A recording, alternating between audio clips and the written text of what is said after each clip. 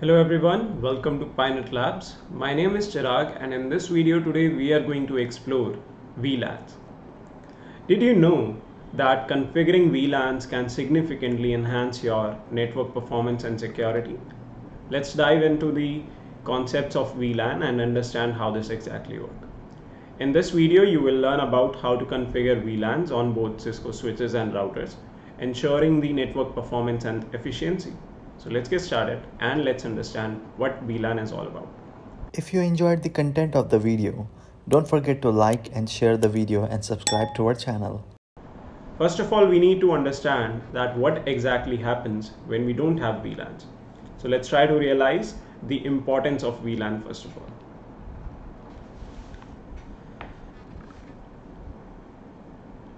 If I talk about a network where we have a switch and multiple end devices connected to it,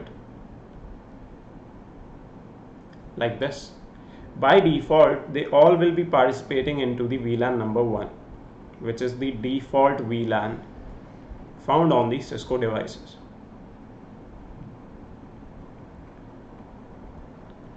Now many network administrators struggle with managing traffic and ensuring security across different segments. This is because each device on network needs to speak with each and every other device. And this can lead to a lot of unnecessary exchange of traffic. Not just the exchange of traffic, but also the security breaches. VLANs can provide a solution to this problem, especially when you have to manage different teams. And this is quite interesting, but a little tricky as well to be understood if you are a beginner to the networking concepts. But without VLANs, your network can become a bottleneck, slowing down the entire operation and performance of the network devices. So with VLANs, this can be enhanced and can be improved by ensuring the exchange of traffic only in a certain broadcast domain. Let's understand how. When we talk about a scenario like this where we don't implement any VLAN configuration, all the traffic would be exchanged by all these devices with each other. For example, if PC A generates a broadcast message, it would be received by PC B as well as PC C. But we don't want that. We want to put them into different VLANs. So what we do, we create VLANs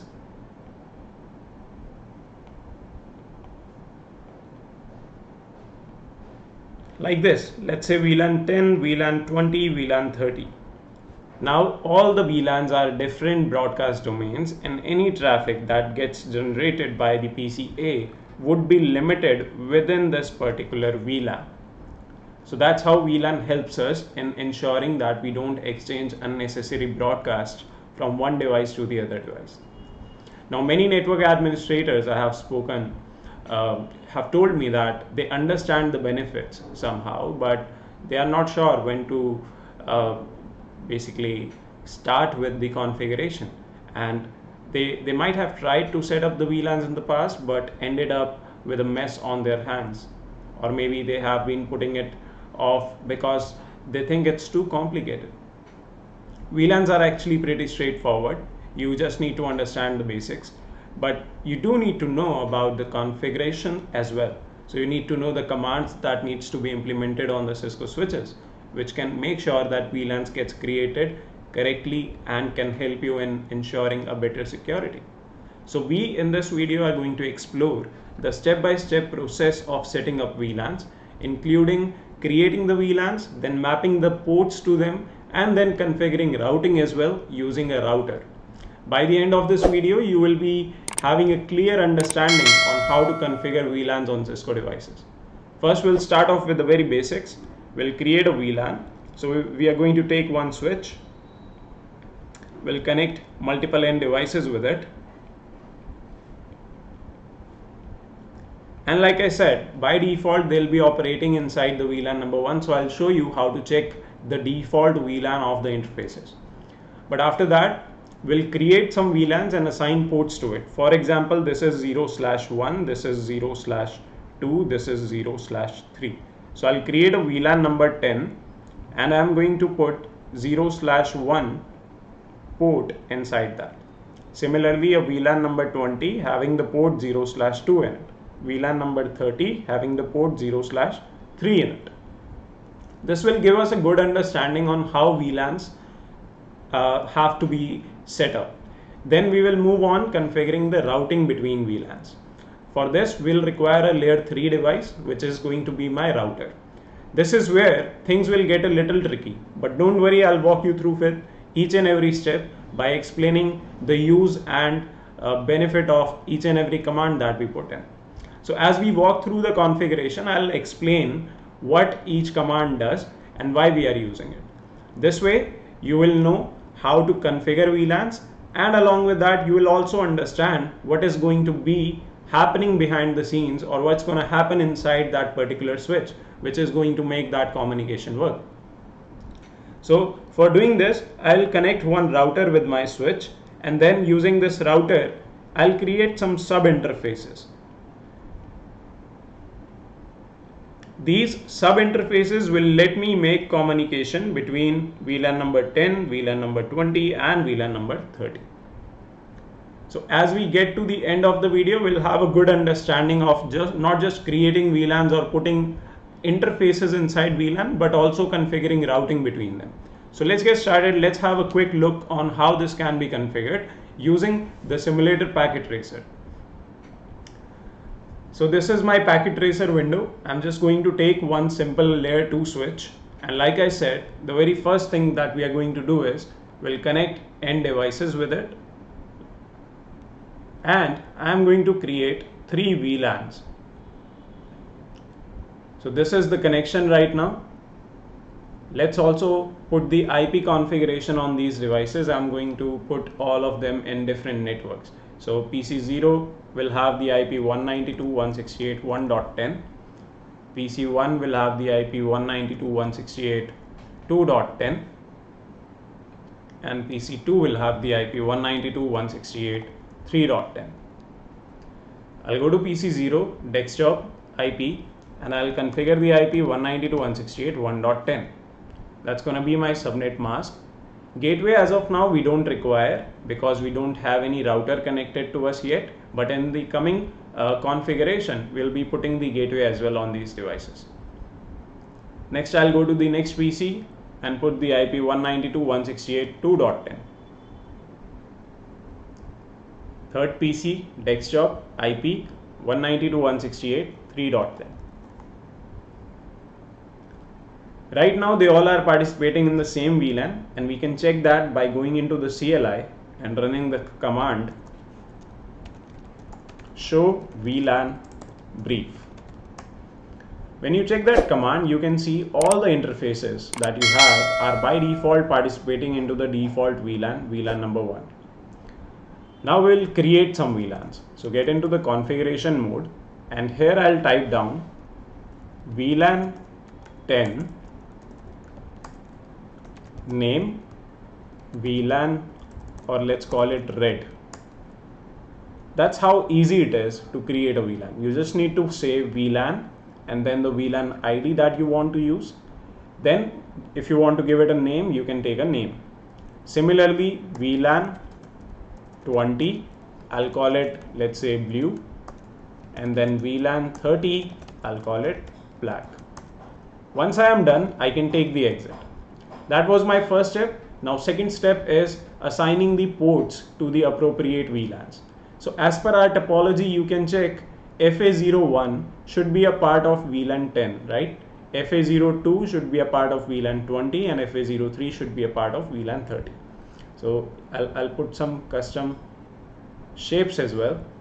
So this is my VLAN 10. This will be my VLAN 20. And we can say this is going to be my VLAN 30. So let's go and assign the ports as well to the dedicated VLANs.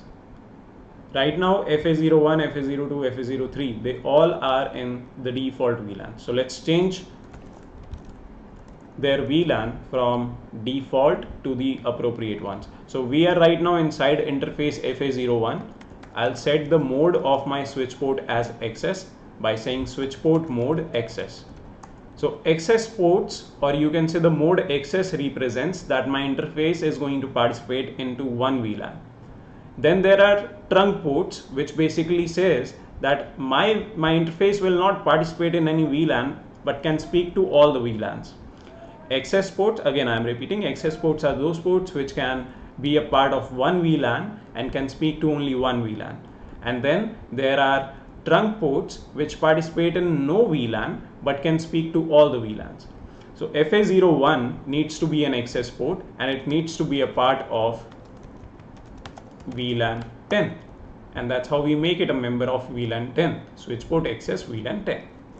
Exit. Similarly, FA02 switch port mode access, and then we can say switch port access VLAN 20. FA0/3 switch port mode access and switch port access VLAN 30. That's all, we are done. Now if you go and check show VLAN brief again, you can see the mapping of interfaces is done correctly. Now FA01 is a part of VLAN red, which is the VLAN number 10. FA02 is a part of 20. FA03 is a part of 30.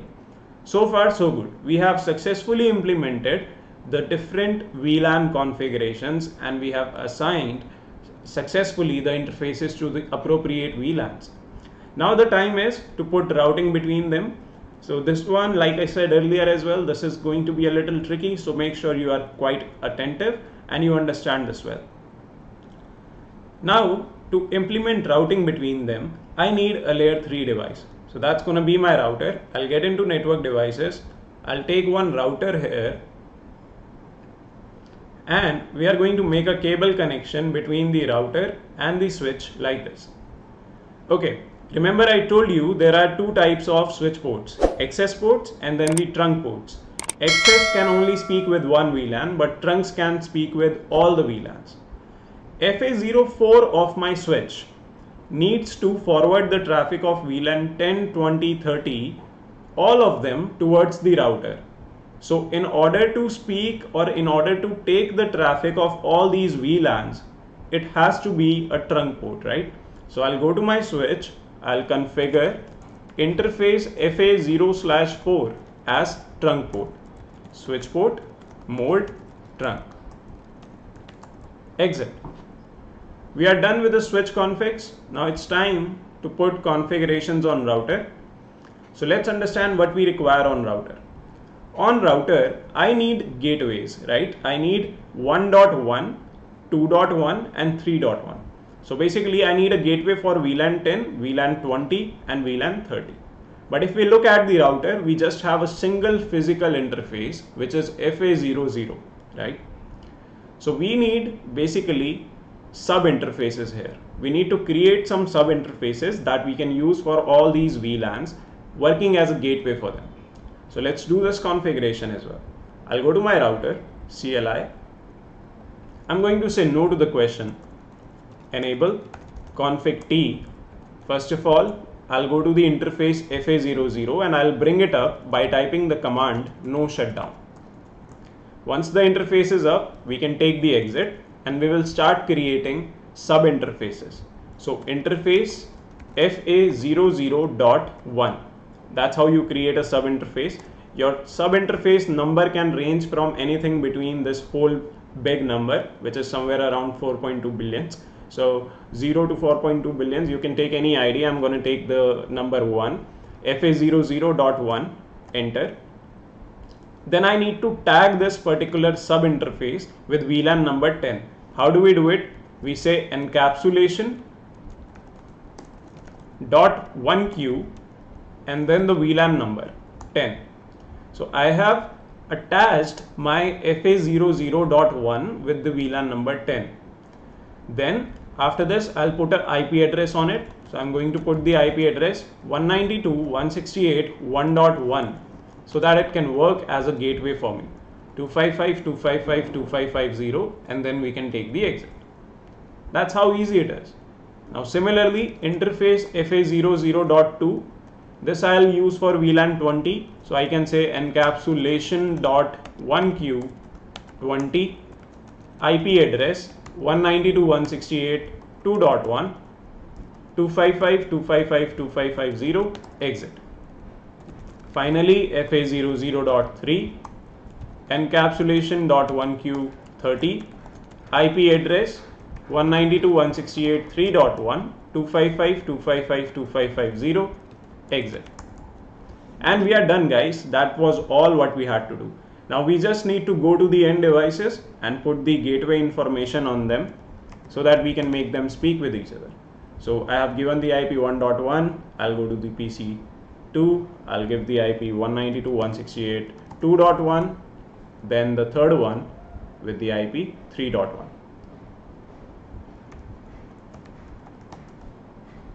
It's time to verify. Let's see if they can speak with each other or not. So I'll go to command prompt and I'll try to ping 192.168.2.10.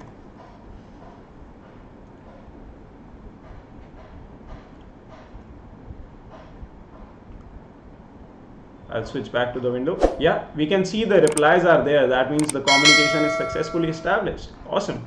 I'll try to ping 3.10 as well. Let's see.